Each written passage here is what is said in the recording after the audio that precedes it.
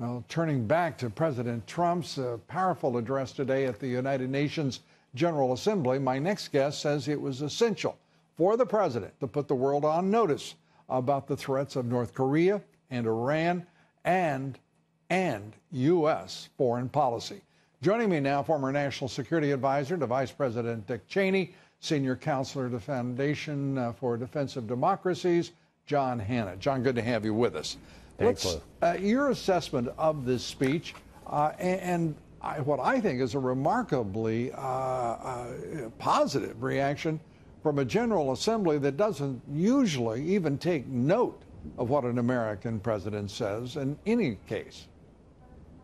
Yeah, I think this was vintage Trump. This was a president who was explaining precisely what America First looks like at a global level. It is a strong, independent, sovereign nation states working together to defeat common threats like North Korea and Iran and to advance common interests in prosperity, peace, and security. That's the only way you get to a more stable global order, not by surrendering or submerging your sovereignty in some kind of one world globalized bureaucracy that's dominated by a bunch of corrupt, failed dictatorships. I think that the president delivered that message in a very blunt and powerful way. And my guess is that the likes of Ronald Reagan and Margaret Thatcher would be absolutely beaming if they heard that speech today. You know, John, I honestly thought this was better than any speech I've ever heard by a president at the General Assembly. It was stronger, it was broader, it was clear and directed, as Ed Rollins says. The clarity was remarkable. But the force with which he delivered it and the assurance with which he delivered that speech, it's obvious that the General Assembly, no friend of the United States in most of those seats in the General Assembly, as you know, they had to take note. And I think this president is standing tall right now on the world stage. Yeah, the thing that those countries in that audience today, what they need to hear is where the United States stands. What is the United States position on the major threats to global peace and security today? And coming out of that hall, they have absolutely no lack of clarity on exactly where this president stands on the primary challenges that threaten the United States and the rest of the world. To follow on your point, John, I would just like everyone to think about it, if you would, for just a moment, how much the vast left-wing national media chewed around in their op-ed pages and in their foreign policy reporting about what is the Obama doctrine.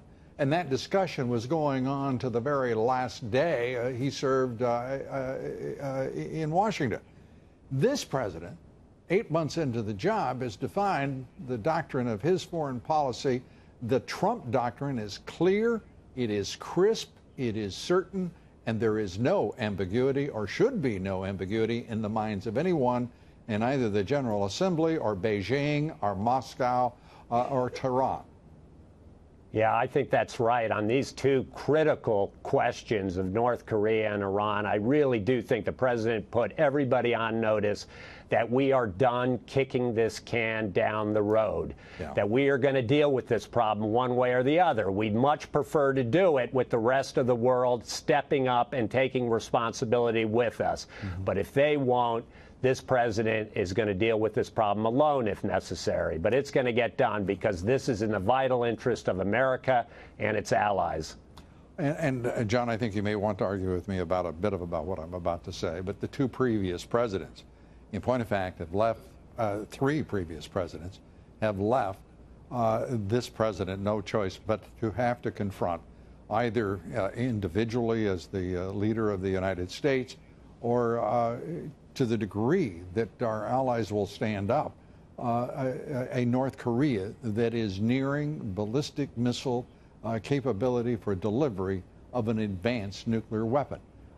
And shame on them. It was a failure of leadership on the part of those three presidents, and it is now up to this president, and to the degree that it is possible, the leaders of those states represented in the General Assembly, and very importantly in the permanent members of the Security Council. Do you agree?